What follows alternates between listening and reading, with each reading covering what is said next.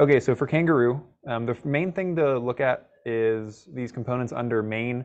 These are the solvers that come with Kangaroo. So there's a couple different ones. The main one is just going to be the solver. This is the thing that we can give all of our rules to, all of our meshes, points, curves into that. That'll do the simulation and it'll give us a result on the output. So there's a couple different. Hey, RJ, are you meant to be sharing your screen? We don't see it on Zoom. I see as well. Okay. Yeah.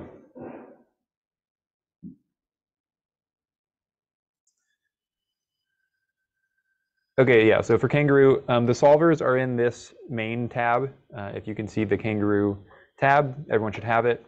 Yeah, as I said, this is the main solver that we'll use today.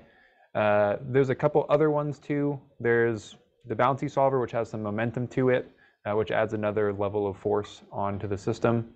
There's a step solver, so if you want to see sequential frames of the simulation, then you use that one.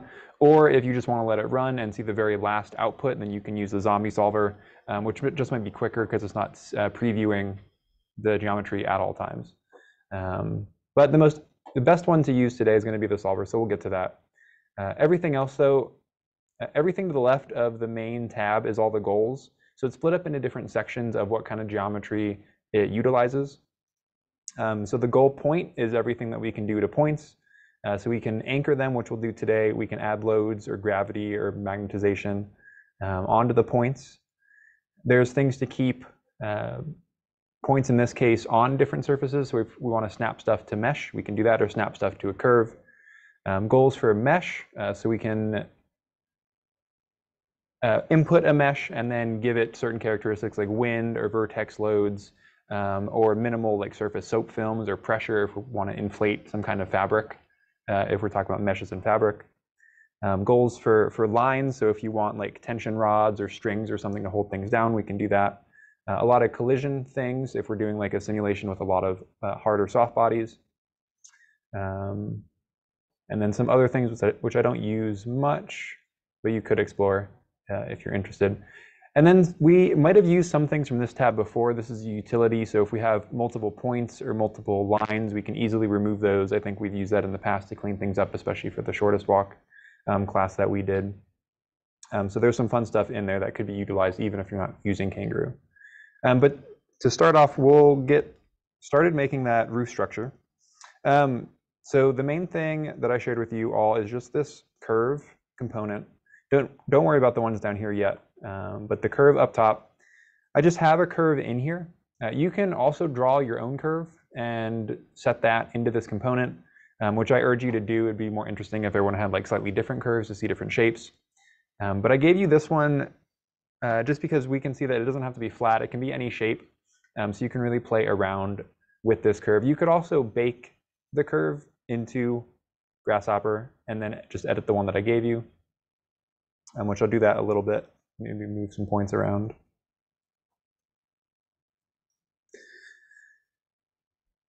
And then again, if you are drawing your own curve, we'll just have to right click on the component and set that curve. And then we should see it update to follow the green outline, just to make sure that you can get a curve in there. And if you are setting a curve, then it is live, so you can move that curve in Rhino and it'll update in Grasshopper in real time.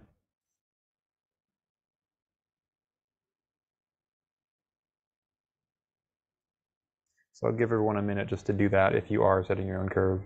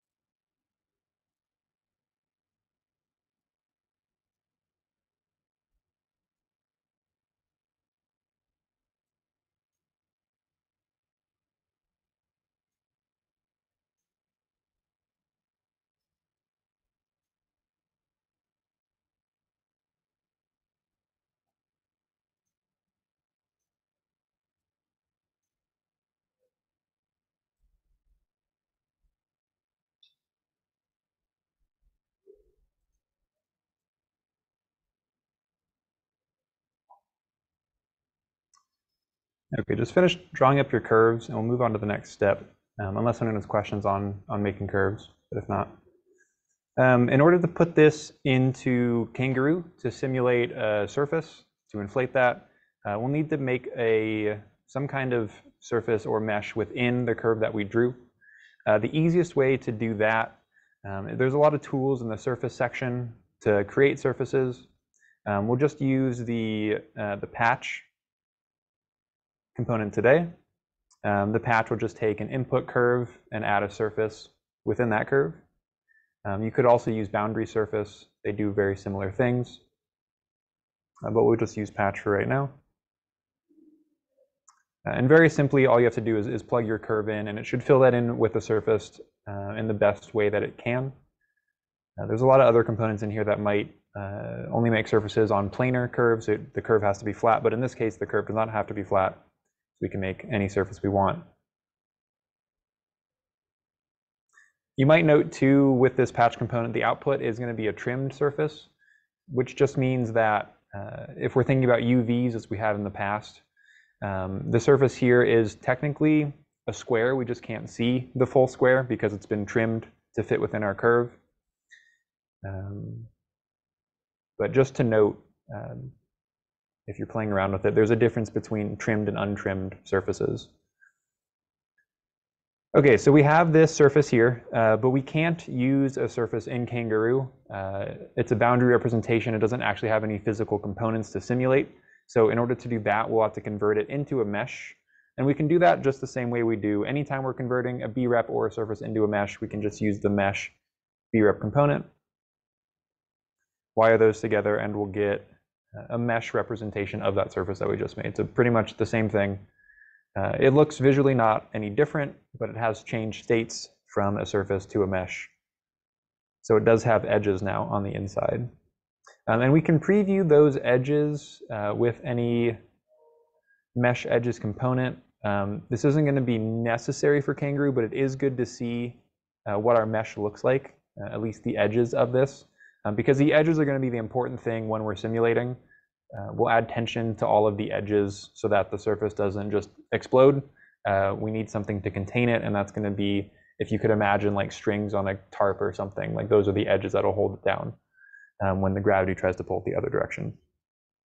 So right now, everyone's surface probably looks a little bit different. Your edges probably look a little bit different, but you are probably seeing some kind of non-uniform collection of edges. So in this case, on my screen, we have a lot of squares, but then near the edge, it starts breaking up into triangles to form that more high-res boundary, which in this case, since all the edges are very different scales, it's going to simulate a little roughly. So all of the short curves are going to pull a lot more than the long curves, and we'll just get a really weird surface. So there's two ways to fix that, depending what Rhino you have. If you have Rhino 7, it comes with a quad remesh component, which I would recommend you use if you have Rhino 7. So quad remesh looks like this. If you have Rhino 6, there are a triangle remeshing option, which is just in the mesh tab. And these two things, by their namesake, the quad remesh is going to remesh this into a lot of squares, and the triangle remesh is going to remesh into a lot of triangles. It'll give us similar outputs. The square will be slightly cleaner, so I do recommend it, but I know not everyone has Rhino 7, so the tri-remesh works as well. Firstly, for the quad remesh, for the people that can use that, we'll do like both of these separately. But quad remesh, in order for it to run, it also needs quad remesh settings. So if you type quad remesh again, we'll also get the settings component. And this will allow us to set the number of faces that we want in our final mesh. So that'll calculate how many squares it's trying to put within this mesh.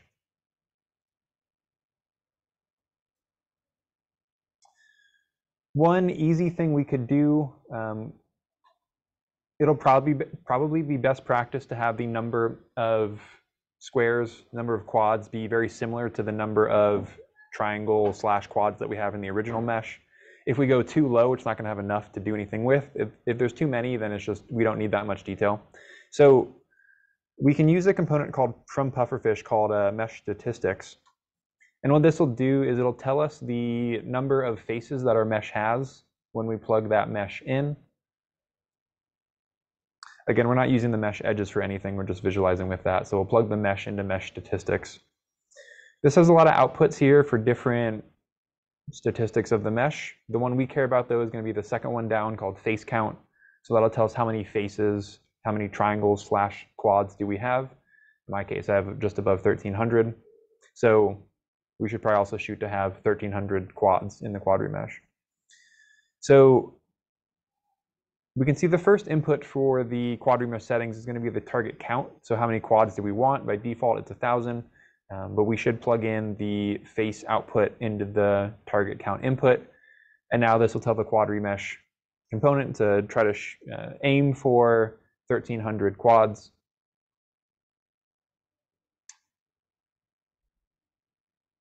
And then a couple other things that might be important on the quad remesh setting depending on what quality you want.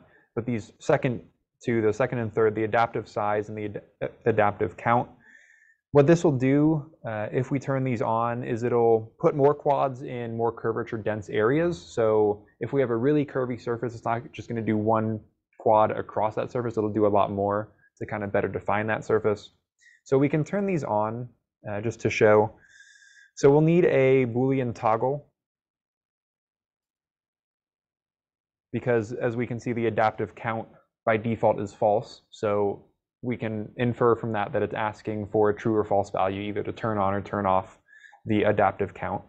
So we can plug in that and just set that to true to turn on the adaptive count. So it'll make more quads where needed. And then in order to refine the adaptive count, we can also choose an adaptive size. And this is anywhere from 0 to 100. We can see by the description here what that does. You can go somewhere in the middle. I usually do like 25 or 50.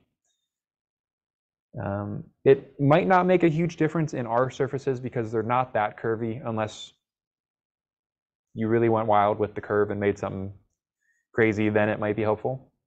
But it's just good to know about those two settings. They're pretty important. So once we have that plugged in, we can plug in the settings into the settings input of the quad remesh. This is very similar to Dendro, how it also needs settings to work. But once we have the settings in the quad remesh, then we can also feed it our mesh from the mesh B rep from earlier. And this will take a second or two, depending how many faces you're asking for, and give us a result there. So with that, there's a lot of wires. Let me try to organize this a little bit. Yeah, what's up? I'm on Rhino 6 and it only looks like I have simple remesh. There's no even try remesh. Oh, okay. Good to know. It's called simple. That's the only one I was able to find up close. You said it's called simple remesh? That's what it says. Hmm. The only remesh options I have are remesh by color and simple remesh. Okay, can you take a screenshot of the simple remesh and just put it in the Discord in like the questions or something? I'll see if they like updated it for Rhino 8 or not, like just the name of it or something. But we'll get to the Rhino 6 like process with that in a second. Yeah, cool. Okay, so once you've done the remesh, and again, we'll do the quad remesh right after this, but we can compare the two mesh edge operations. So visualizing the mesh edges from quad remesh, we get this beautiful collection of edges. It's all very neatly organized versus our original mesh was kind of all over the place. There was nothing uniform about this original one, but the quad remesh, super nice now. So hopefully that's working for everyone with the quad remesh. Yeah, let's take a look at, did you share a photo of the component?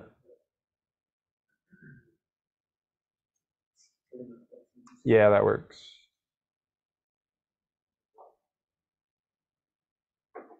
Okay, so it's going to work the same as the triangle remesh. So you should just be able to follow along the same way. So for this one, the only thing that's important is instead of the face count, for anyone with other remesh options that's asking for length, the edge length is going to be what's important. In this case, again, we're not too sure what the original edge lengths were. These are the original edges. We could just kind of guess, which might be the quickest way. But if you wanted to be more specific about it, you could deconstruct the mesh and then just take an average of all of the, or actually we can just use this mesh edges and take an average of all the mesh edge lengths. Or the more simple thing, which I'll just do now, is we can just use a slider, and you can go pretty low, 0.01 to maybe like 5 or something. And we'll figure out like what edge length looks good. I'm just going to start somewhere in the middle, like 2.5. But if we plug in that length and then also pass it our geometry,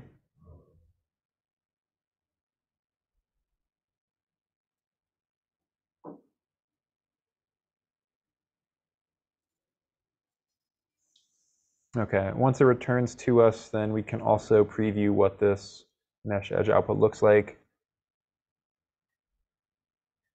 Okay, so the shape I drew is very big, so 2.5 is a very, very small number, which I'm not sure what it is for you, but if you, Seem to be working at all. it's just like frozen, or? It says solution exception index is outside bounds. Like the box is up too. Interesting. And it was just a mesh from the mesh redirect to geometry and then Yep. a slider to length. Yeah. Even if I mess with it, Just doesn't do anything. so. Interesting. Does anyone else have Rhino 6 in here or on Zoom? Yeah, I'm having the same problem. The same problem? Okay. Yeah. That is weird. I mean, we shouldn't technically need this. Like, it's not going to not work without it. It just might look a little bit different than if you have one of the remesh settings to clean up kind of the geometry. Sure. But it'll still work. So, so yeah, Camden, I think we got a chat here too. Yeah, okay. Yeah, so if you can't see the remesh in Rhino 6, very weird problem, but we can continue without it because we don't technically need it. It's just a nice thing to have. So come back to Kangaroo. Let's see. Okay, so with Kangaroo, we don't need any of these. The main thing, as I said, is going to be the solver. So we can let's use the bouncy solver. It'll be a little bit more fun to see the simulation. So we'll grab that bouncy solver, and all we need to see now is whatever your final mesh component is. We'll have that on one side and the bouncy solver on the other side of the canvas. And we're going to fill up the in-between with all the rules that make up our system for how we want this thing to work. So get that on there. Before we start adding goals, we'll want to fulfill 2 inputs for this, mainly the reset and then the on, both of those inputs. So the reset is going to be like a button. If we want the simulation to reset, we can hit it. The on, as it says, is like an on and off. So if we want the simulation to stop, we can turn it off. If we want it to play, we can turn that on. So in order to do that, you might have already figured it out, but we'll need a button for the reset button, and then we'll need a Boolean toggle for the on or off setting. So we'll just grab both of those.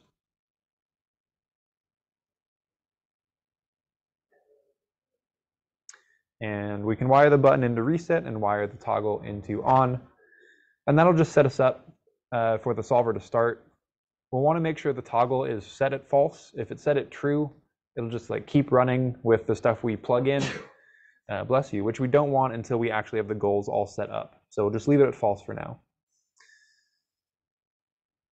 So we have a lot of goals. One organizational thing just to keep all of the goals and everything organized, because they'll all be going into this one goal object input. So even if we have 100 different goals, they're all going to go straight in here. One thing I like to do to keep that clean is to use this component called entwine. It's like merge, but it puts things on different branches, which is a little bit more organized for this use case. So we'll run that into goal objects, and we'll just have this set up and ready to start accepting all of our goal inputs as we work through those. So there's a lot of possibility with Kangaroo. If you're using this for any other projects, like I recommend to play around with different goals or maybe look at some YouTube videos for the certain thing you're trying to do. In this sense, we're going to be looking at like a fabric simulation kind of. Even though it is a roof, it's mainly like a simulation of fabric, mesh, and edges and all that. So it's very specific, and we'll only use a couple of the goals out of all that we have. But let's see, the main thing that we can start with is actually giving ourselves some anchor points on the surface so the mesh doesn't just fly away. Actually, it might be fun if it flies away first, and then we'll get to that. So in the goal on, in the mesh section, we should have one called vertex loads. This is going to give a gravity value to every single vertex on the mesh. So we'll grab that. The strength here is going to be the vector and the strength of how much gravity we give it. So right now it's trying to pull it down at negative 0.1, which that doesn't really make much sense until we see what happens with that. So what we can do is plug our mesh from either the mesh to brep or the quad remesh into there. And then we can wire this. I'm just going to wire this into the 0, 1 input, and we'll see why in a second. Plug it into 0, 1. Okay, so now if we zoom out in Rhino a little bit, we can hit the reset button to reset the simulation to make sure all of our goals are updated. When you hit the reset, we can hit the on button, and we should see all of the points. When you turn it to true, just fall straight down. And we can hit the reset button without like turning the simulation off. We can just leave it on true and hit the reset button, and the points will come back up. And then they'll fall down forever again, because we have nothing else set up as a goal, only gravity. So hopefully that's working for everyone. Very simple, so it should. Okay, so now we can see we have one goal set up, but you can never really only ever use one single goal. We kind of need a goal that's going in one direction, and then a goal restricting it going in an opposite direction to keep things like stable. So we have gravity pulling things down. We could also change this in our sense, because we're trying to make a roof, to make it go up. So instead of negative 0.1, we could do positive 0.1. You can do that with a slider or a panel, or you can put in like 100 or something and just see it go up at like light speed. Up to you. I'm going to stick with 0.1. And once we reset and hit it back to true, it should go now in the opposite direction. So now gravity is going up into space.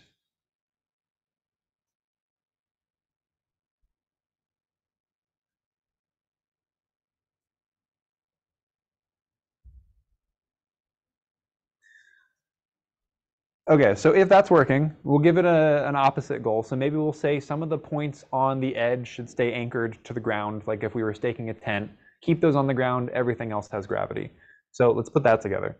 The easiest way to do that with our setup is to take this original curve that we have going around the boundary. We can divide this into a certain number of points, and then we can say wherever those points are, just keep the mesh tacked down to the ground at those positions.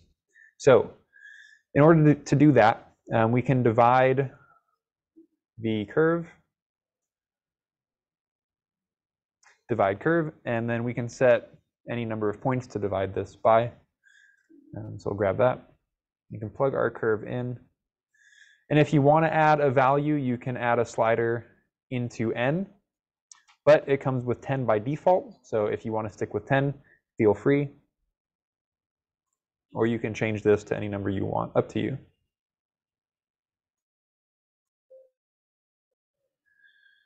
So now we should see a certain number of points around the outside of that curve.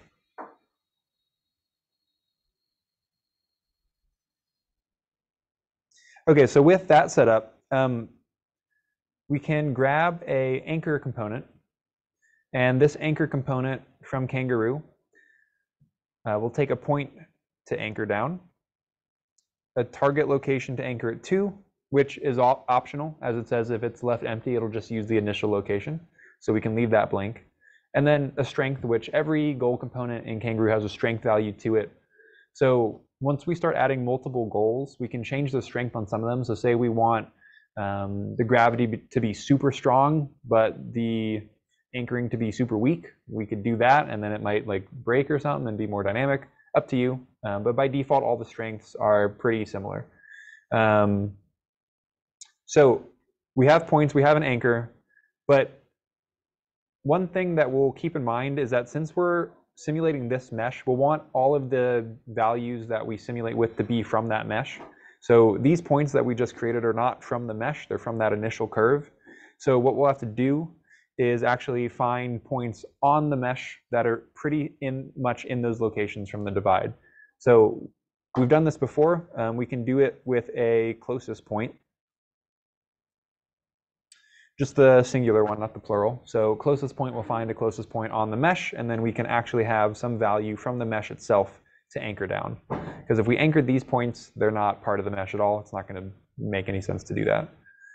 So we'll find points from our mesh input, the input that's going into Kangaroo.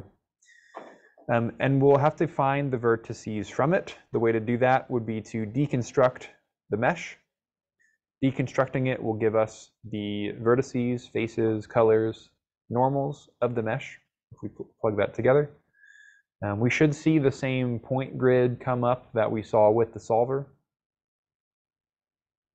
Both of them are just seeing the points that are on that mesh. And now we can figure out where our closest points are. So again, with the closest point, we'll start with the points to search from. So we know that we have the points from the division that are going to be our searching points. So these are the ones we want to keep down.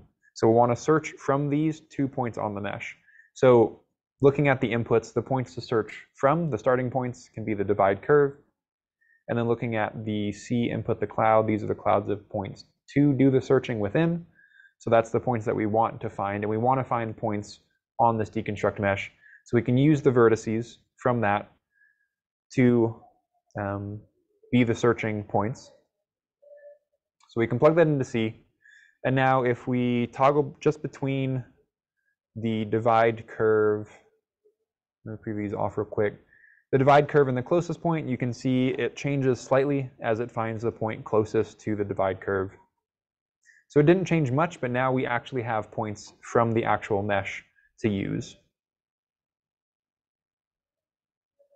So once we have the points, we can use the points as an anchor. So we'll plug that into the P input, which are the points to do the anchoring on. So that should tell Kangaroo to keep those points where they are and not to move them at all.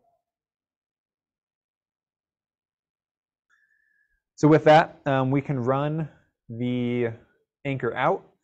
We're going to put that in the same input as all the other goals. So if you plug it into 0, 1, we'll also plug it into 0, 1. Make sure you hold shift when you're doing this to run all the wires into the same input.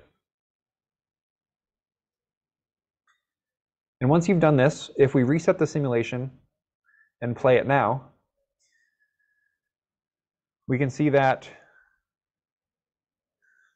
there are some points that are missing as it goes up. But this isn't too helpful because seeing a lot of points isn't the same as seeing a surface or some piece of fabric or a mesh that tells us a lot more about what's happening. So, RJ? Yeah, Joe, what's up? What if ours isn't flying up? Where is Also, I the can error, perhaps? barely hear you, Joe, which is Oh, interesting. you can't. That's so weird. I can kind of hear you. Let me see what's happening.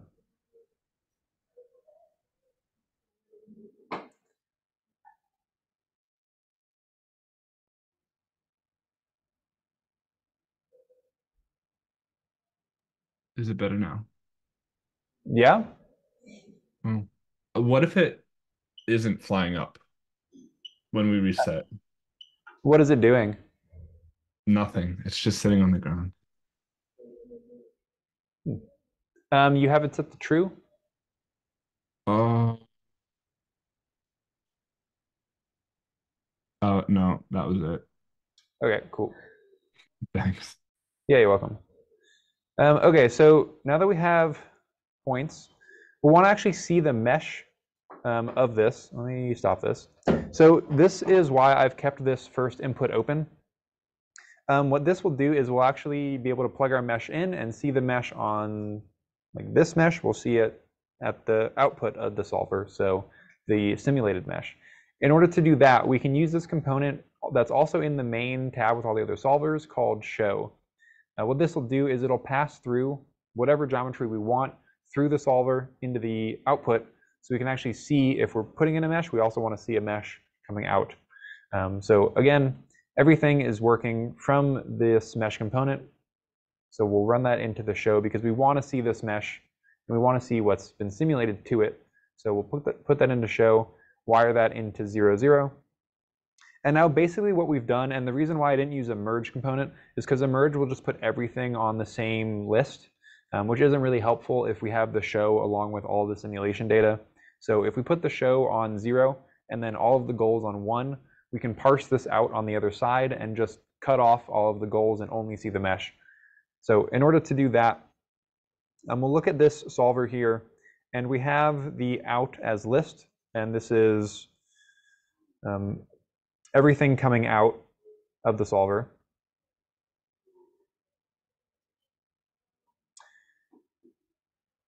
So what we can do is use a explode tree.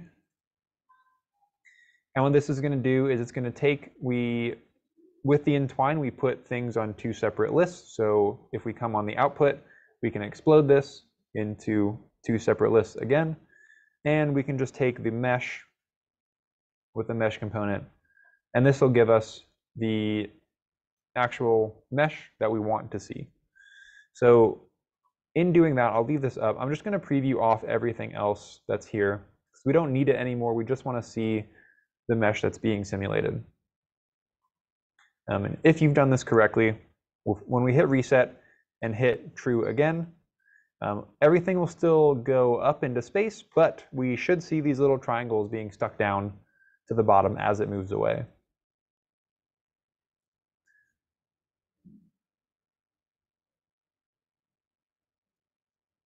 I'm going to turn my vertex load speed down a little bit so we can see this a little bit slower.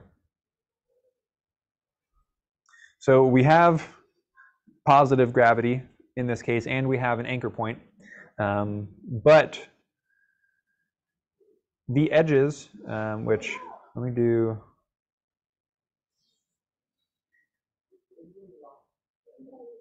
Let's actually look at the edges that are coming out.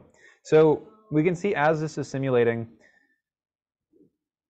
all the edges up on the top here have not changed in length, but the edges on this big triangle are getting really, really long, which is not great. What we would want to happen is all of the edges pretty much stay the same length the entire time, but we just want to see the gravity effect on that. So again, having these 2 different edge lengths is not helping us too much, but there's a goal to solve that. We should have a goal called edge lengths in the goals mesh tab. This one we can actually set the edge of every, or the length of every edge in a mesh. So we'll grab that. So this one we can see we have a mesh input and we have a length factor input. So the length factor is not actually asking for a length, it's just asking for a multiplication value of each edge length. So if we want them to stay the same, we can set it at 1. If we want them to grow in size, we can set it something above 1. If we want it to get smaller, like contract, we can set it below 1. So, okay, let's again take the mesh component. We'll plug that in to the mesh for the edge length. And then we'll give it a length factor. So we can use anything around 1. 1 is going to be like pretty much no change. Around that will be different. So I'm just going to go from 0.1 to 2. To give us some room to play with. You can go to whatever number you want though. Just know if you do something crazy, it might go crazy. So I'm just going to keep mine around 1 for the time being.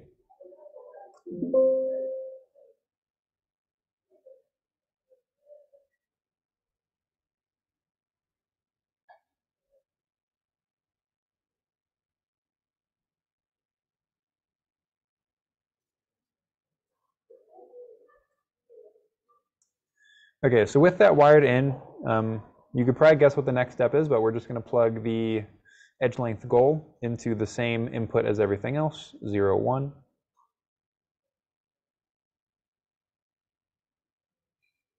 And once we've done that, we can reset again and toggle on the simulation. My gravity is super slow, so let's turn that back up a little bit. and we can see that start to fill out its shape.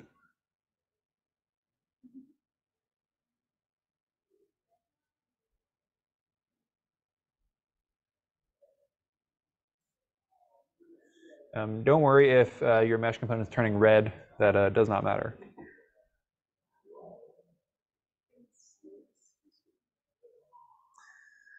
One thing too is we can touch this while it's simulating, so if you want to poke it, we can do that as well, which is kind of fun. We looked at the solvers already, we looked at show. There's one other that I haven't touched on yet, which is grab. Grab lets us actually grab the particles in the scene, so any of the points that are in the simulation. So we can use this as another goal, pretty much. We don't have to plug anything into it. It's on by default. We could change the range if you want to, but don't have to worry about that right now. We'll wire that into the same goal as everything else. We want to make sure that the solver is on so we can see the points that are actually being simulated. Kangaroo mostly works with simulating point locations. It's not actually simulating a mesh. I mean, kind of, but it's mostly the points. So once we can see the points, we can reset the simulation, turn it back on, and then while it's simulating, we can go grab points on the mesh and like move them around. So it's not really going to do much because it's always going to go back to its stable state. But say you were making like a cloth simulation for clothing, maybe in Grasshopper, and you wanted to pull pieces to fit on your mannequin better, you could really easily do that here. So you could kind of adjust garments if that's something you're into. Or if we had some kind of like collision mesh, say we wanted to simulate this around a massive boulder on the inside and it wasn't like fitting around the boulder correctly, you could like pull the surface to kind of fit better. So a lot of things you could do if you want to adjust it. And if you're getting the same issue I'm getting where you have a box, we can also change the range on this. So instead of a very small distance to grab points, you could give it optional, but a larger distance to grab points.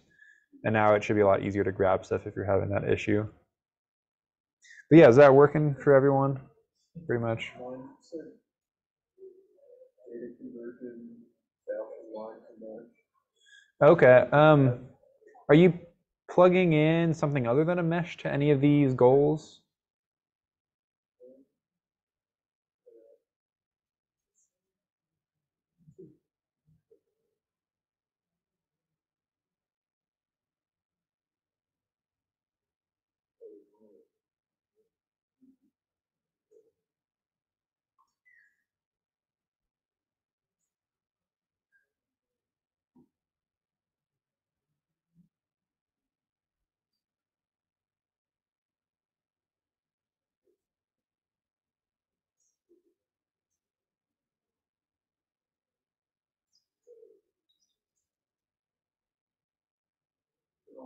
Okay, yeah, let me come take a look at it then. It's saying that on the solver. At the very end, where the mesh is. Oh, is the mesh component, right? Yeah, at the very end. I don't think that's an issue. Okay. Yeah, mine is. Because I didn't get like a bunch of old stuff. Oh, okay, if you turn on the back, I'll like do it. Just have to do that. Yeah, I think it's fine. And then just,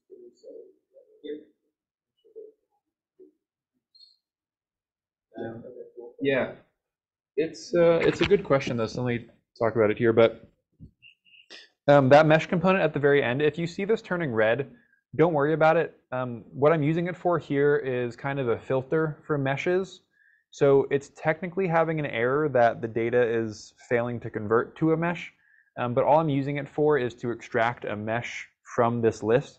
So what it's doing is it's only, like if we put a data on the end here, it's only letting meshes come out and it's not letting any of the curves come with it, which it's a very improper use of this component for sure.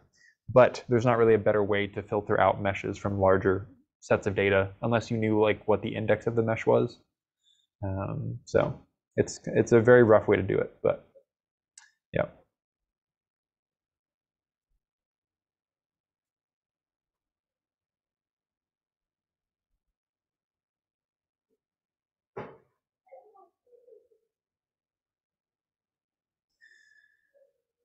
Okay, so that's all working, so that's cool.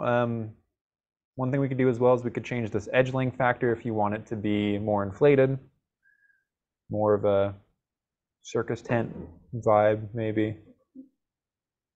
And you can do this all while it's simulating as well. If you change any of the inputs, like the curve or the mesh, then you have to reset. But if you're changing any of the settings on the goals themselves, you can update that in real time.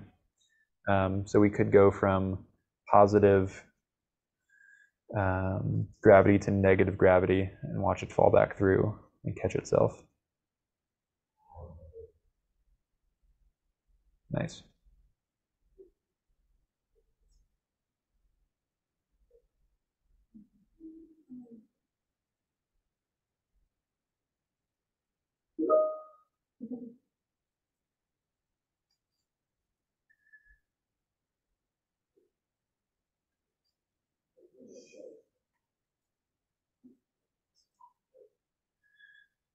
Cool. So play around with that. This one's, yeah, usually a pretty fun one. There's a lot of other goals you can play with too. If your mesh is maybe a little like messy, like not ironed out, there's a component called smooth that you could use. We could also maybe give this wind at the same time. I don't know. Curious to see what that would do.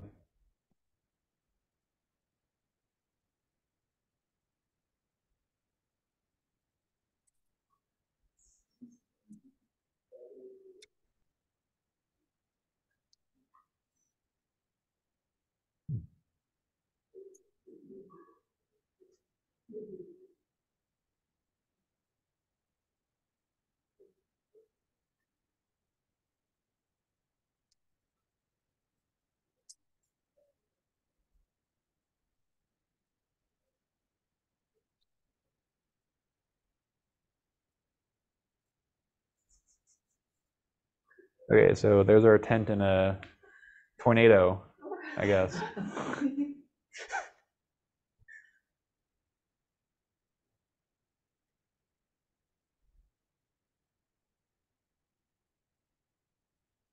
Yeah, I'm not sure why you would need the wind, but it is another goal that you could use.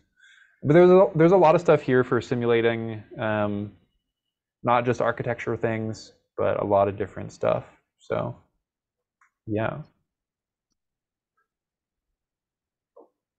Okay, but yeah, feel free to keep playing with that. We'll move on to the second tutorial now, which is 6, so it's pretty good.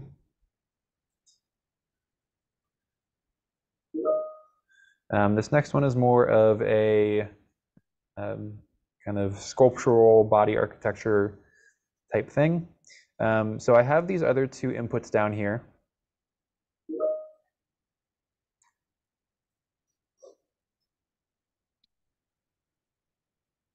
Which are another mannequin and a B-rep, kind of a boundary around the head to give us some volume. So we've made necklaces before. We'll kind of make a shoulder, neck, headdress thing today with Kangaroo. And we looked at meshes and surfaces. We'll look at simulating curves now and see how to do something with them.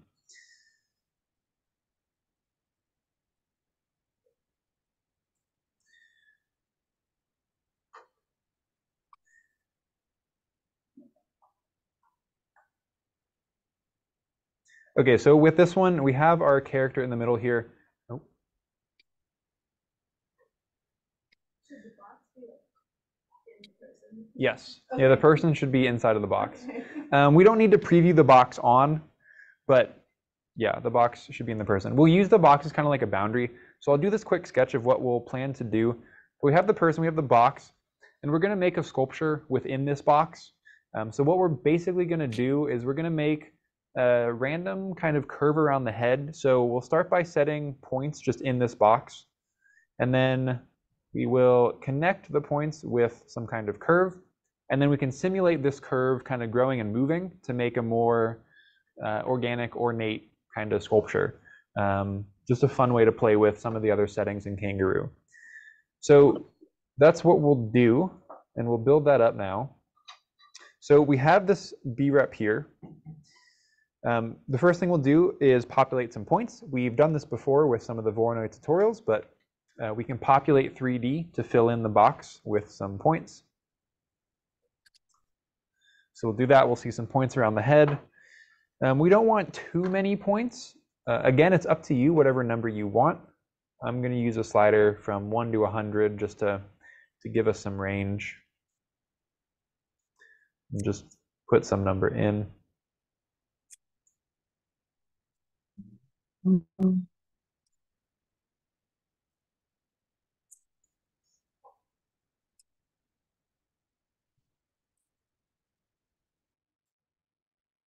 So with the points in a box, what we're going to do is we're going to draw a curve through all these points.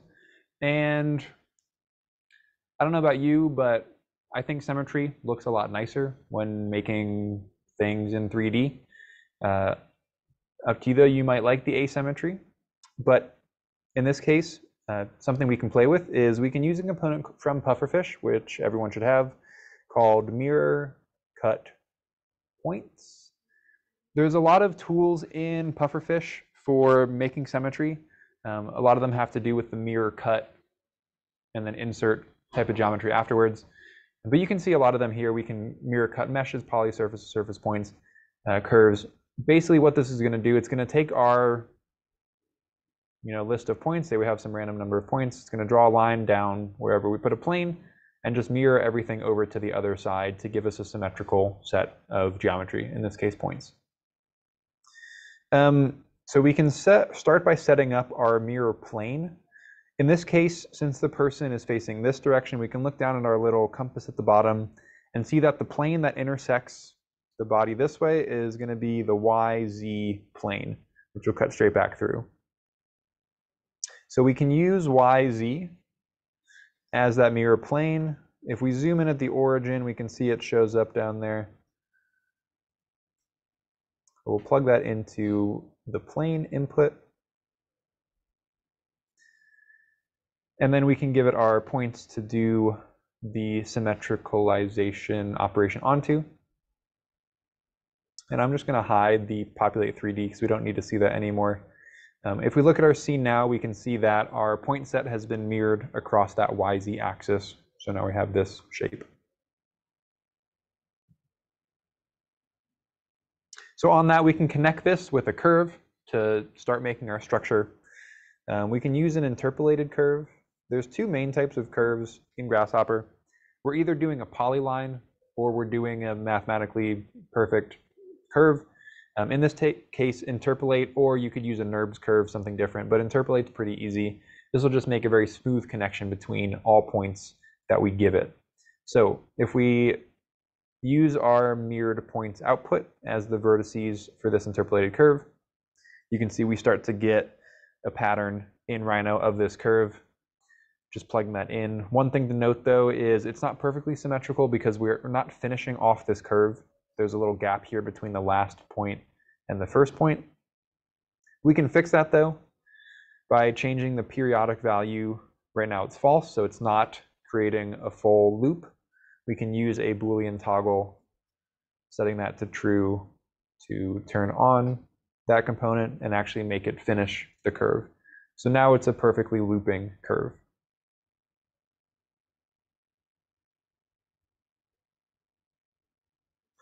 So now we have the start of this kind of organic randomness sculpture around the head.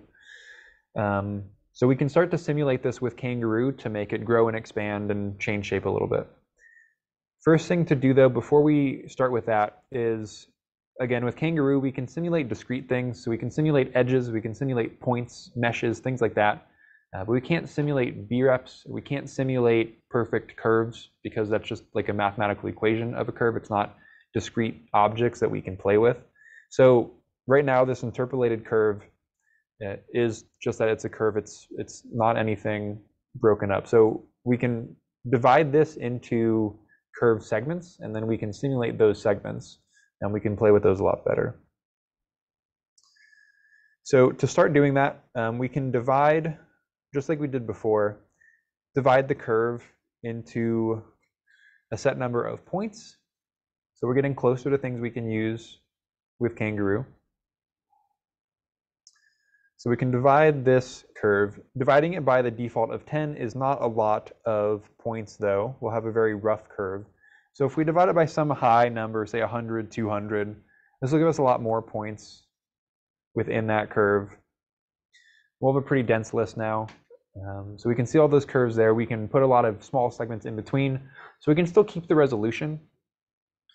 At this scale, we're not going to see too much change, but with straight line segments, we can simulate those a lot better with Kangaroo. So in order to construct those very straight line segments, we can use the other kind of curve tool called the polyline. This will connect all the points together again, but it's going to give us straight segments in between every single point.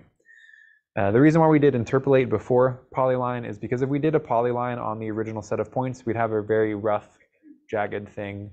Interpolate's just going to get those smoother connections. So we can break up the interpolate into a polyline. I'm going to preview all of this off. Again, with this one, we have the polyline is not closed.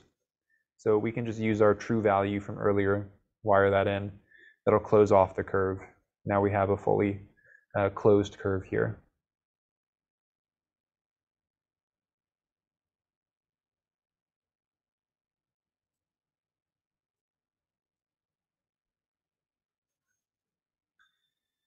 So with this polyline, we have straight segments, but they're all joined together. They're not discrete segments still, it's just one curve. So we can break this up into individual segments with the explode component. And what this will do is it'll just break up a curve at all of its kinks. So every place that we put a point on that original curve, it'll break it there, which in turn is going to give us perfectly straight line segments going around this entire path. And you can see with the detail it's saying they're all line-like curves. So that's what we like to see. They're all straight.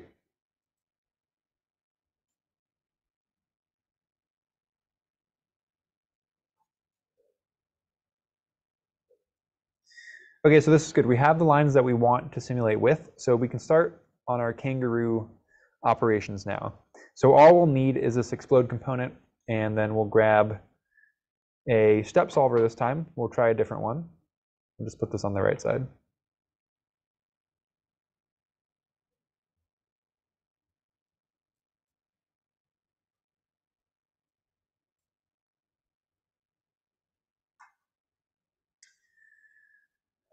Okay, so as we saw before, we'll need a reset button, and we'll need a Boolean toggle. Actually, I take that back. We need none of these for this solver. My bad. The step solver is different. This will give us individual frames, and we can animate those frames with a slider this time. So everything is handled with this animate input. If you look at the details, it'll tell you what it does. But basically, if we give it the number 0, it's going to reset the simulation. If we give it any other number, it'll start making frames of a simulation. So we can use a slider from 0 to 100, maybe. I don't know how many we'll use. It's up to us how many frames we want. And we can just wire that into animate. And then that takes away the orange color. Now we're ready to go.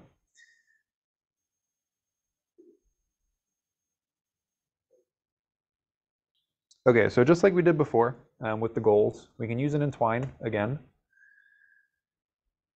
So we can keep everything separated. So we got clean data.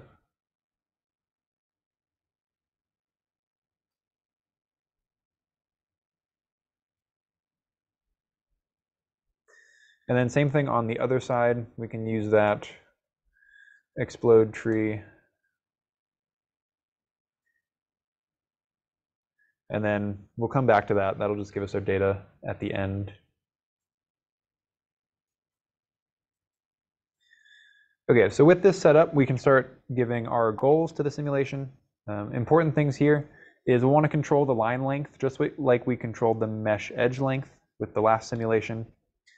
So we'll control that. We'll not want this line to intersect the mannequin we have here, so we don't want it to go inside of the mesh of the mannequin. And then on top of that, we don't want the curve to intersect with itself, so kind of loop in on itself. So we'll control all three of those things with some goals here. So the first one, since we have lines this time, we'll come to the line section. And there's one here that can control the length of the line. So we'll use that. So length line, very similar to the mesh edge length one that we used in the last simulation. This one though, it's actually asking for a numerical length, so an actual length that we want it to be at. So we'll have to solve for that. It's not as nice as the multiplication value last time, but we'll get to that. We'll also not want the curve to collide on itself. So we can use a sphere collide, which will basically draw a sphere around every point in the simulation. And then all of those sphere shapes will not intersect with each other, keeping our points apart so they don't like roll up into a rat's nest. And then last thing that we'll want is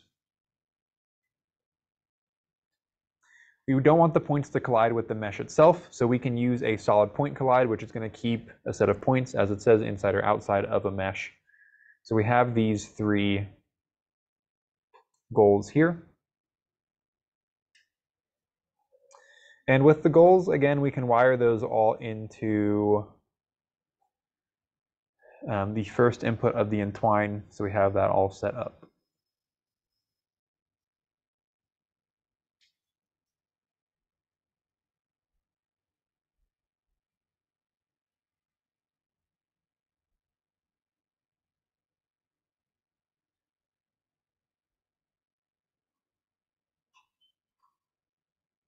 Okay, so we have the line segments from the explode.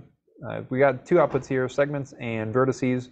We don't need the vertices, but we do need the segments. So we have these segments, which we can use as the line that will do the simulation on. So we have that, we can just plug that in. But we will have to figure out what the length of these lines are. Right now, I'm not sure what they are, but we can figure it out with a couple components. First thing we can do is use a length component to measure the length of every single line segment. So we'll find the length, then we can take the average of the length because again, they're all pretty much the same length. And then we can use that average as our value for the length there. So we'll use the segments as the curve input to find the length. We can take the average of all these lengths. So it looks like they're pretty similar by default. But we don't need an individual length for every single line. We just need one that's kind of controlling everything. So if we take an average, we'll go from a list of, in my case, 200 different values to one averaged value, which will be good enough for what we're doing here.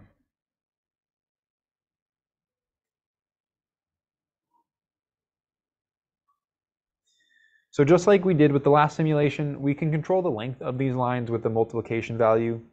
In this sense, we had to do that measuring ourselves for this component, but we can still use a multiplication to say if we want to scale or shrink this line, giving it a value above or below 1. So with multiplication, I mean, it works like how you'd think. We're going to multiply the average value by a slider.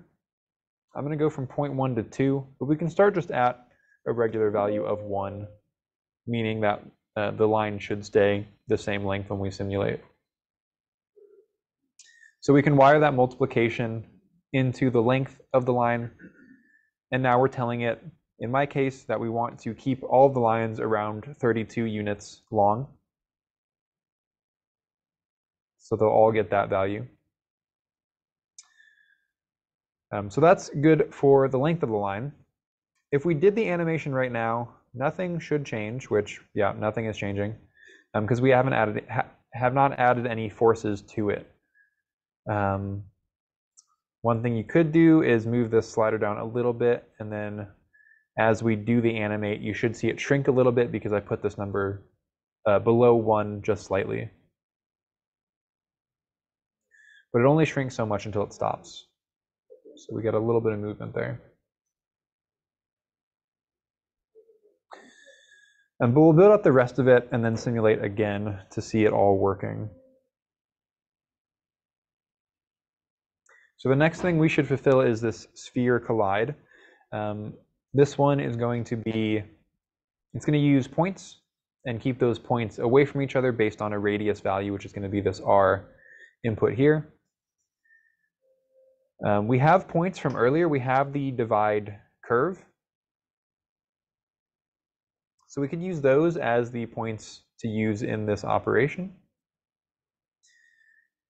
And then in turn, with this multiplication, we also have the radius value. If we have a line of 33 units long and we have 2 points, if each of these has a radius of that, then it'll keep the points away from each other, which will be perfect. So we can just use this multiplication value as the radius there, and that should fulfill that. The last thing, though, is a solid point collide. This is going to be the mesh of our figure that's in the scene itself. So we'll have to zoom out a little bit just to see that original mesh just from the beginning. So the mesh of that person there. We'll use this as the solid input. So the second one down, we'll wire the mesh into there. And it's saying this component, it can be either a brep or a mesh as an input here for a solid. So we can use either of those. I gave you a mesh, so that'll work just fine. We'll also need to know which points to keep away from the mesh. And if we're using the points from the divide curve for the sphere collide, we can use those same points for this component as well. Last thing here, we just want to tell the points to either stay inside or outside of the mesh. So if we read this statement, it says if false, the points will be kept outside. By default, we can see it is false, so that's great. That'll all work. But if you were wanting to contain points like inside a certain volume or something, you could just flip that to true. Just keep that in mind. But for today, we'll keep it as false, so we don't have to do anything. Okay, so now that we've done that, we can move this number slider down a little bit, which will tell the simulation to contract all of the curves. And if we do a simulate there, we'll see them kind of contract and get smushed around on top of the input mesh of that character person. So is it simulating for everyone, or is it just not doing anything for anyone? It is at least moving right now. Cool, cool, cool. And you can make that multiplication value whatever number you want. The smaller you make it, the faster it's going to shrink into the mesh. If you go any bigger, then it's just going to go away from the mesh, which isn't too much what we're trying to do. So I'm going to keep it like 0.5 maybe. Yeah, that should do it. Another thing to mention here, in animating, we also have this option for sub-iterations, which is new for this component. We didn't have this last time. But by default, the sub-iterations here is 10. So for every frame we step up, it's going to basically do 10 passes and then show you the result of that. If we want to see a more refined result, we could lower that number. So we could set it, the sub-iterations, to be 1 maybe. So if we do a simulation now, we have much more refined control. Basically, it's not shrinking as fast as it was before. We're seeing more of those in-between frames. So last time I could go to about 20 frames and it would stop. Now I'm up at 100 and it's still playing. So just a thing to keep in mind. You could have this number be whatever you want, though. I'll touch on the other inputs for the solvers. These are all consistent with the other solvers. We're not going to change them today, but the first one here, the tolerance. So the tolerance means if the movement of all of the points combined returns less than this very small number, then it's going to stop the simulation. Basically, nothing is happening anymore, so there's no reason to keep the simulation running. It'll stop it automatically. Which in this simulation we might get to. In the last one, it would run for much longer because there's just a lot more going on. The other two, so momentum, so how much weight the points carry as they move. And then the damping, so if we make this number really low, the points will kind of fizzle out a lot quicker. But right now it's super close to 1. If it was 1, the points would move forever. But it's right below that, so they will have a slight decrease in speed over time. But again, we're not changing any of those today. Okay, so now that we have the simulation running, what'll be interesting to see is a collection of all of the frames together to kind of see maybe like a stop motion of this of these curves moving. So we can play with a component that'll track the process of the simulation. And we'll do that in 1 second. If we come to the output of the solver here, there's a lot in this output, a lot of nulls, a lot of different things. So before we start using this to make a final mesh out of, we'll want to clean it up first. So we've used this before. This clean tree component can come in pretty handy if we want to get rid of some bad data. In this case, we'll want to get rid of the null values, which it should do by default. So if we just plug that into the tree input down here at the bottom, you'll see coming out we have 200 lines, which is what we started with. We also started with 200 lines. So that's nice. All the lines, though, are separate. They're still discrete parts, which works for the simulation, but in our sense, we'll want to combine them all back together into one singular line, and we can use a join curve component to do that. That'll just take all the segments and join them at their closest points, kind of like welding when we were doing welding last week, or 2 weeks ago, before spring break with the meshes. So we can wire that into the curves, and then coming out, we should see one polyline curve, which is just going to be the single curve of everything. I'm just going to turn all this off. Don't need that.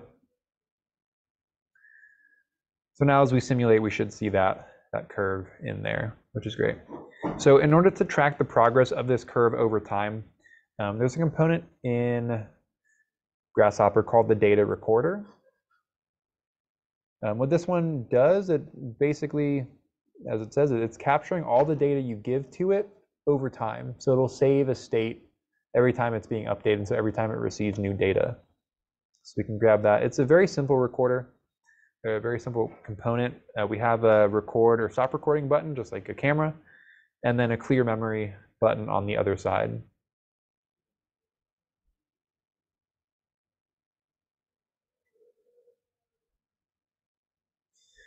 So if we run the curves into the data recorder, I might put my subiterations up a little higher so we don't see as much, but if we start the recording here, so the red light is on, it is recording, and then we start to simulate the solver, we'll see all of the steps captured in this recorder, so we can see the progress over time of the curve as it moves.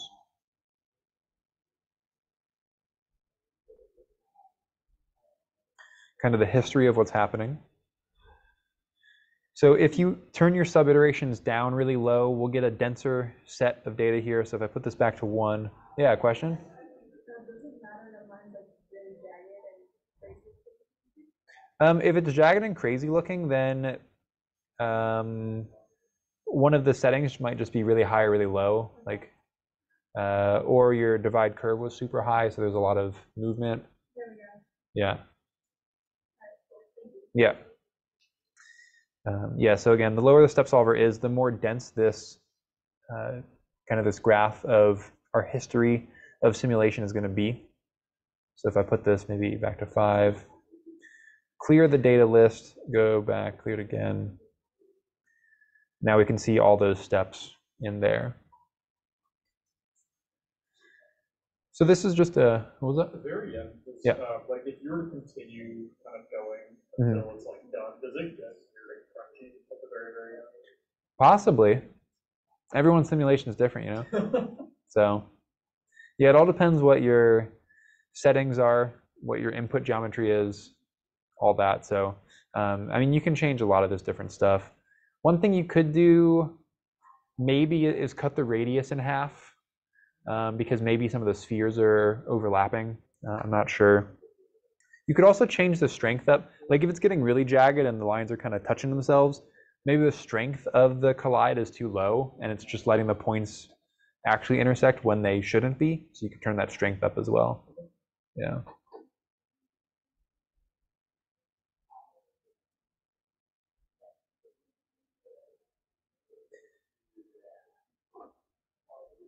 Okay, so with that, there's one other thing I want to do, but I have to give you this this component.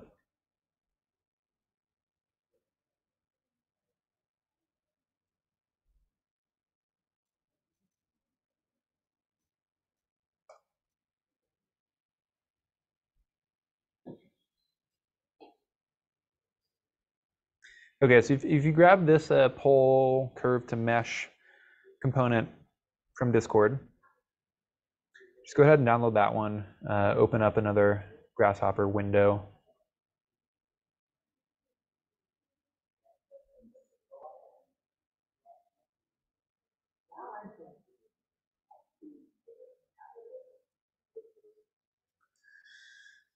Okay, so I'll give you all a second to do that and kind of explain what's going to happen here. This component that we have, so this is a C# component. Basically what it's doing is it'll take any curve and any mesh and it'll pull that curve directly onto the mesh itself.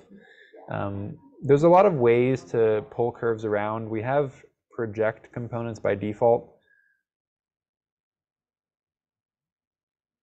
But all these project components, they either project onto surfaces or they only project a single direction, or you have to set up many different vectors to direct points in a certain way.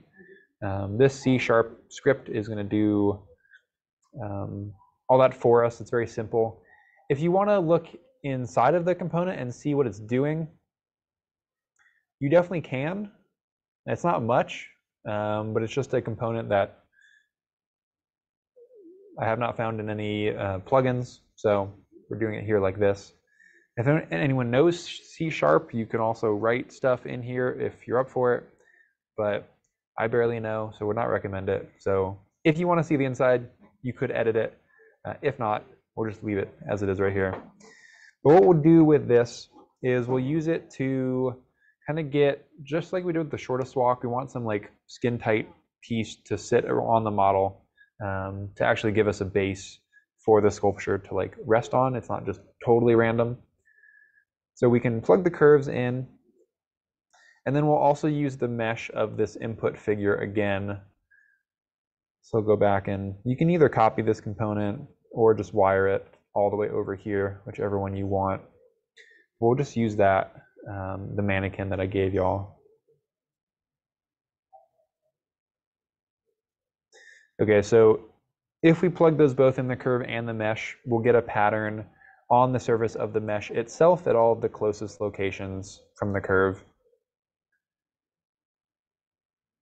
So taking our kind of random sculpture piece and actually making it talk with the input geometry that we gave it, so kind of the site in this case.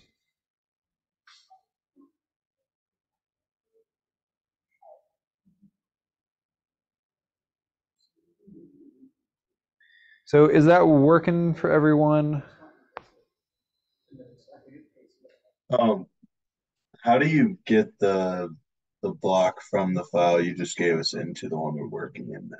Yeah, good question. So this is the one I gave you. If you copy this, so I'm just doing Control-C to copy it. And then if you come back to the file we were working on, if you look at like your data recorder section, instead of doing Control-C, if you do Control-Shift-C, then it's going to paste it. Oh, wait, never mind. Control-Shift-V to paste. That'll just paste it where we're looking. So that should be the easiest way to get the component into the file that we're working on. If you just do Control-V, it's going to paste it at the top left of the canvas, so you just have to zoom out and go grab it and just paste it right there. But if you do Control-Shift-V, yeah, it'll go to where we're looking.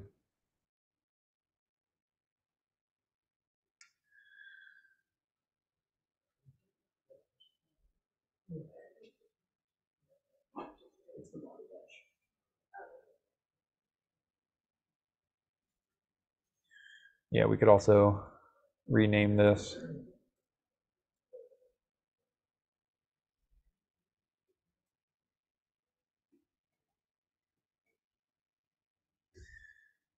Okay, so if that's working for everyone, we can go ahead and finish up this one here by just making it something solid, something we can 3D print as always.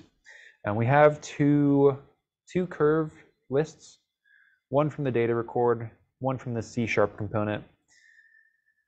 We can use Dendro again to make it solid.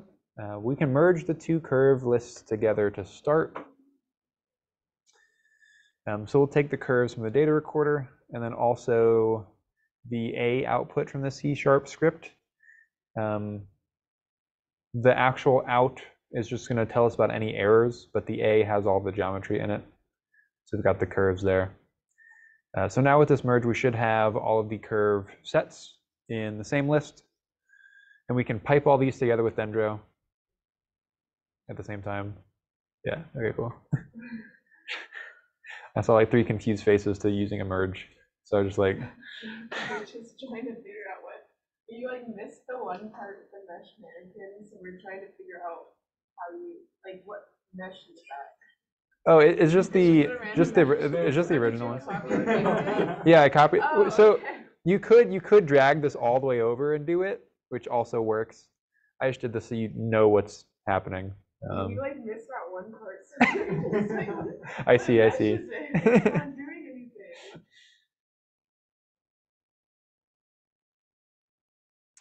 Yeah, and little tip here too on that, just to keep things organized. Like if I was to do that again, let's see, having a component that just says mesh is only so helpful. Like we're not sure what this, like if we had 5 of these. What you can do though is you can right click on here and you can change the title of this to be whatever you want. And when you do that, if you hit the little paint bucket here, it's going to change it from the icon to what we wrote. So you can actually like kind of comment your input components. So you kind of know what's in there. One thing you can do. You could also leave panels, you know, just kind of a tangent on organization, or you could leave a scribble as well. Just different ways to kind of name different parts. Or since we're doing that, you could also group it and then you could name it as well. Just a bunch of different ways to leave comments and name stuff. So, and we could also change the group, and now it's like blobby. So that's cool.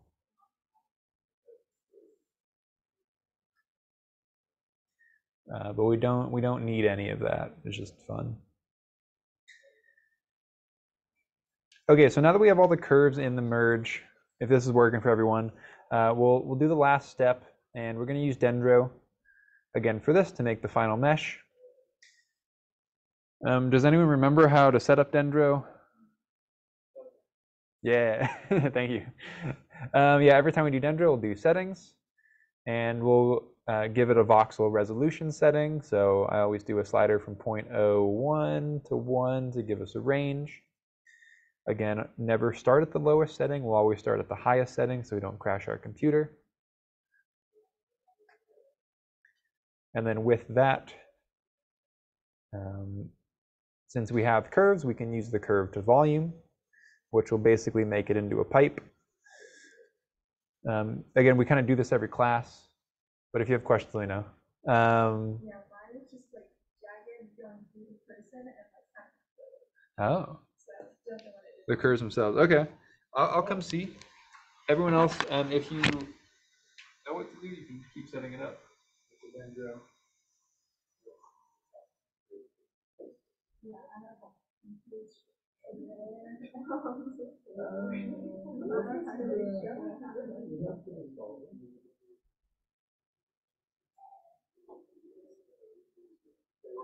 Okay,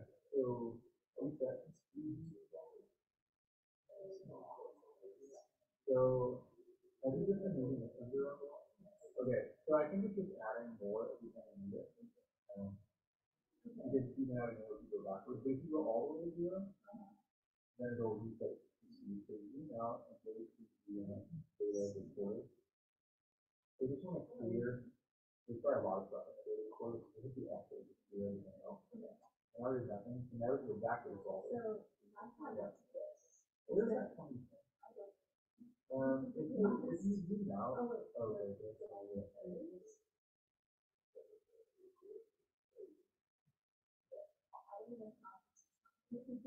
Is there, oh, is it funny, baby? Is it only go one? Yeah, so.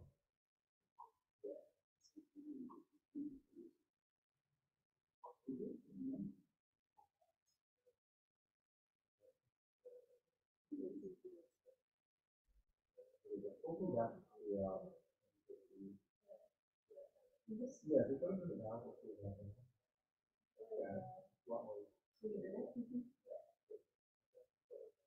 Perfect. But just know the daily recorder is always recorded. Because you left the light on.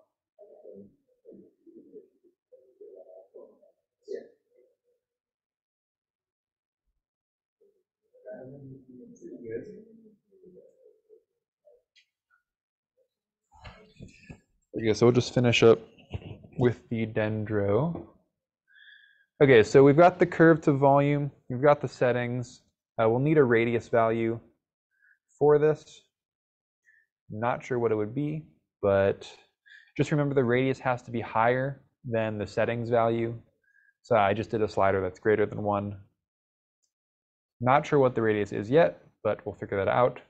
So settings, radius, and then we have the curves. Plug that in. It's taking 2 seconds, just curious. I believe our mannequin is very big, so we might have to go, yeah, larger than 1 at this case. So if we right click on the slider, we can edit the values of the slider. So right now 1 is still too small, so I'm just going to make this bigger. We'll go to like 5 or something. And now our slider is going to update so we can slide it to be bigger. Okay, so going larger, we can see everything's happening quicker. So that's good to see. Looks like the radius is also too small, so I'm going to make this max value also larger.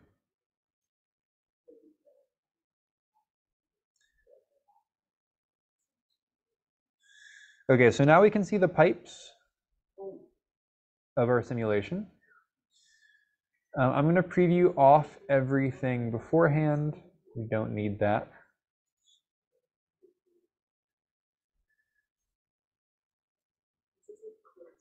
Okay, so everything is a pipe, which is great, but there's other things we can do if you want to make it a little bit more interesting. As always, let's just see here first. We do have 1 volume, so we could smooth it out. And we could do more iterations of the smooth volume if we want to kind of change the output here. So now it's less pipe-like and more just a very interesting mesh. We've lost those intersections between the pipes, and it's all a smooth surface now, which is pretty cool.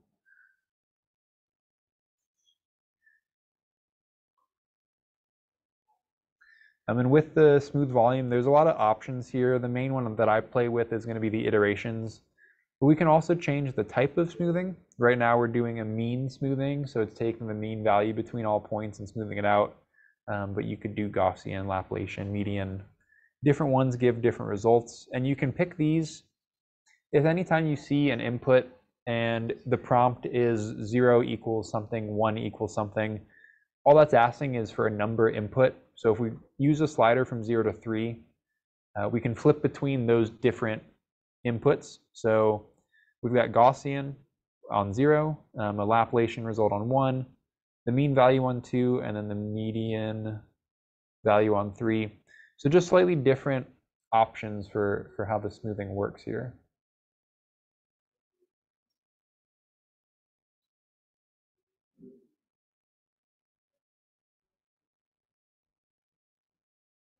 I'm getting an error that says solution exception object reference not set to an object.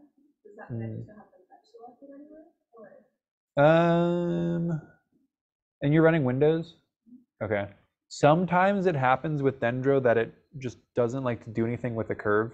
Yeah. We've had this issue before though, so if you go to the file sharing section, if you grab this curve from point file from one of the first classes, what this one's doing is it's basically going to break your curve into points and then give all those points a thickness, which it's going to give you the exact same result as what we did. So I'll open that up as well just to look at it.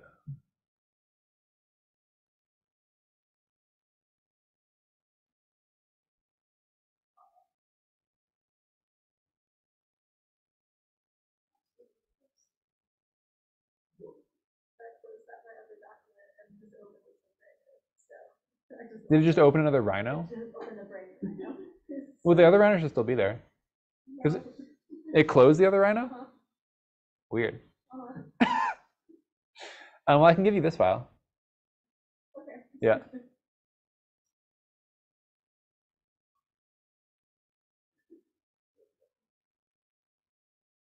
Wait, so did you click the Grasshopper file and it opened? Open a brand new Rhino, everything just like completely It's so weird it deleted the other Rhino iteration though. I Yeah. feel like it should it usually keeps the other one open. Go to Grasshopper and hit open recent files to show the one you looked for.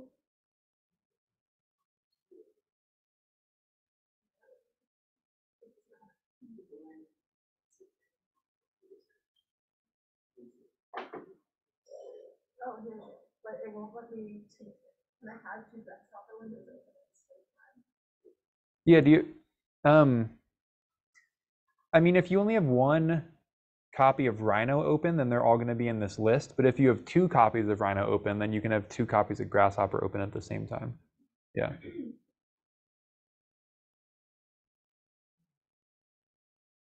So now I'm trying to open twice and then one with this repeat it, and then the other with the Yeah, so yeah, I'm going to open that one as well. So curve from points. So this is what it should look like. Basically, it's the same thing as, so I'm going to copy it, come back here, Control-Shift-V, put it down. It's going to work the same as the curve volume. So it just has a curve input, which we can see is named their curve input. I'm going to put this resolution really high because I know that our settings were really high from earlier. And then we can just wire the curves in. And this is going to do the same thing as the curve to volume. Just the same curves. Yeah.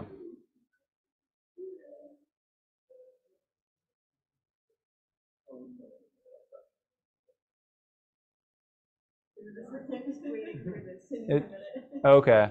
Yeah. What's the volume pipe radius? 1.5. The one below it? What is that one at? Oh, 0.4. Okay. Yeah. When it comes back, hopefully, just put it up to like 5 or 6 or something, and it should work. Basically, all this is doing is it's dividing your curve into a lot of points and then giving each of those points a thickness. I just have it mathed out right here, so it's easy. Yeah. But always just keep that in your back pocket in case for some reason the curve fails. This always works. Cool. Yeah, that's pretty much it. We can just convert this back into a mesh. And we could give it a custom preview as we've done before with the color swatch. And this will just show it a little bit nicer than that translucent green or red.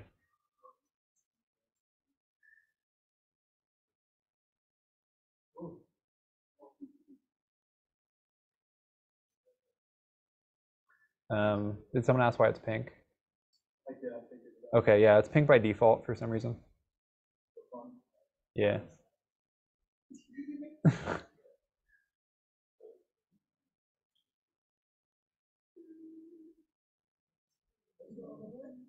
Huh? That's the vibe again. I don't know what, everything I make in this class is people over.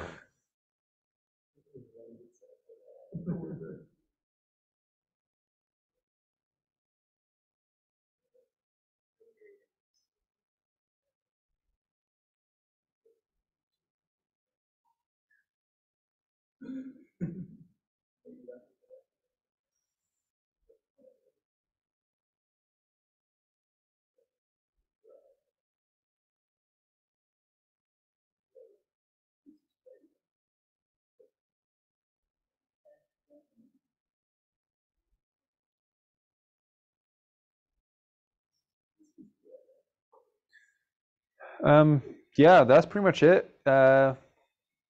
If you made something cool, feel free to share a screenshot. It's always fun. I might have to force quit mine. Oh, okay. Yeah, yeah. Force quit itself. I'll share this.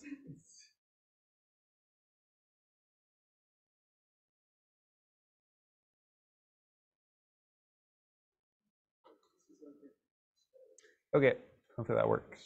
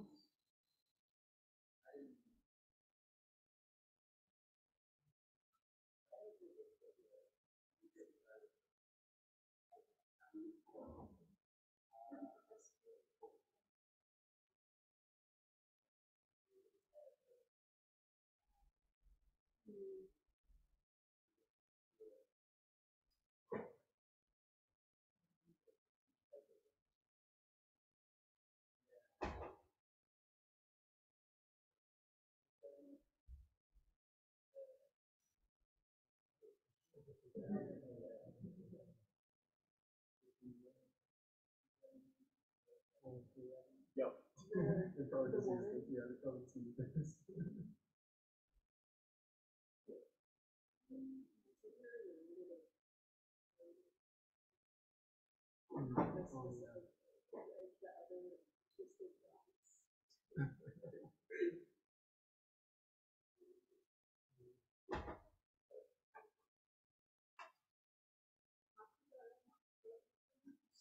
No, this is not that. Kind of though, like, it is, but that's more costume design. Not according to my laptop. Well, that's when you start demanding your company provides you with after the control point thing, Yeah. it's supposed to connect to something else, or The way control. Which one? so I have it coming from the merge and just nothing's changed. I still have the red arrow. On which component? What component is it on? The Merge result going into the yeah, and then the error is on which one? The error is on the curves and volumes. Yeah, that one didn't work before. But what is? I don't have anything after the curves and volumes because that's when it starts happening. What does the points to volume say? Yeah, the one just above it.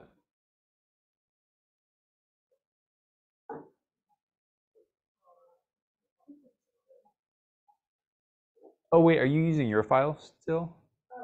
Because I just shared this one. Yeah, no, you gave me that. Oh, okay. The points to volumes. There's component and once that's it. Yeah, make the radius It's like larger, 6 or I just something. don't have it. Oh, okay. Let me see.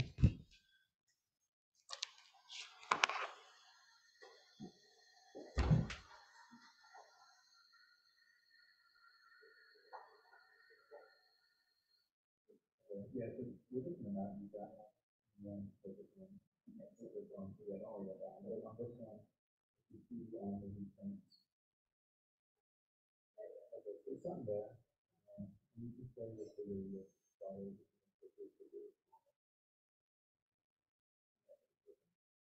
don't put it back on the pencil.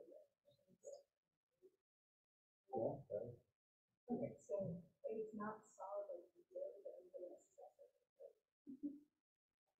Oh yeah, and what you're doing. So how do I get it solid?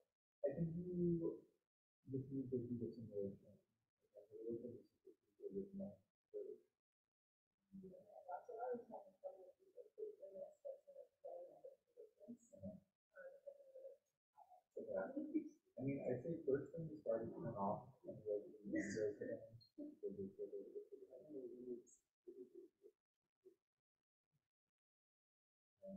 and fully disable them. Like if you just disable the outage, that's a disable everything down.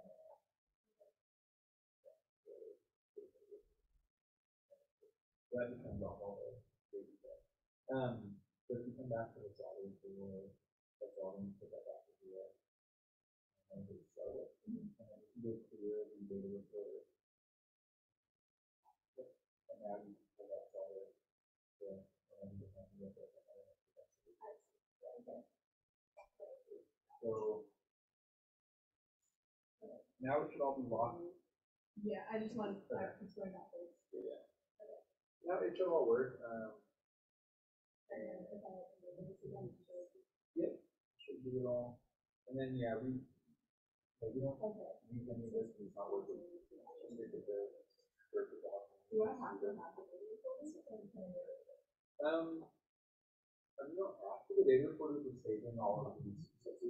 Right, it's like if I slide the thing back and forth, like it's getting. Yeah, you have to do the. Okay.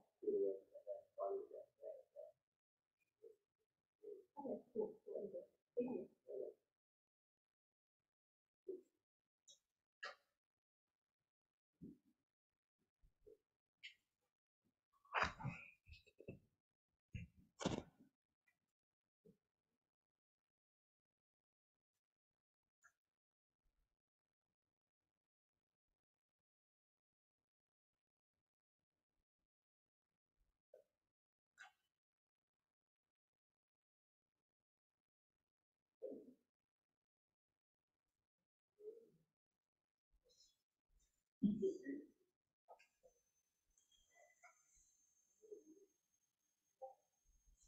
Ooh, nice. That's cool.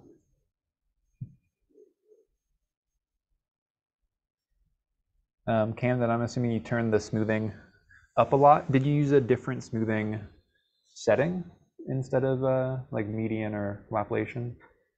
No, I didn't mess with the settings. I think I just turned the slider up pretty high. Yeah, it's got a, It's like a bug. yeah, like bug, crab, something. That's cool. Oh, nice.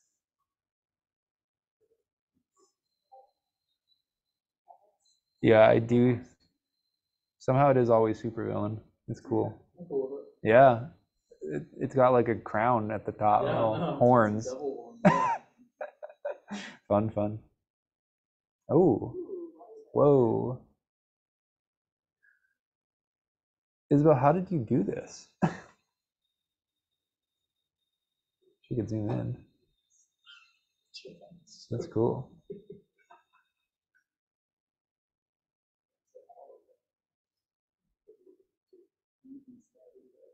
Oh, fun. I like the color.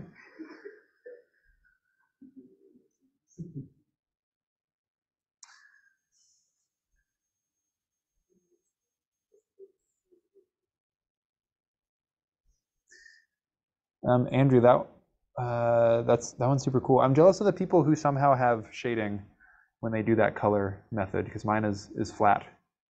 I don't know, but cool. Nice. Yeah, well, it looks like it worked out. That's all I have for today. So, yeah, again, next week we'll take a look at kicking off the final project ideation. So if you have ideas for the final project, we can talk about it for the first like half hour or so during class. So come up with something. We can have some fun with it. So, yeah. Again, the rubric is in here, but that's all I got. Oh, Andrew, smart.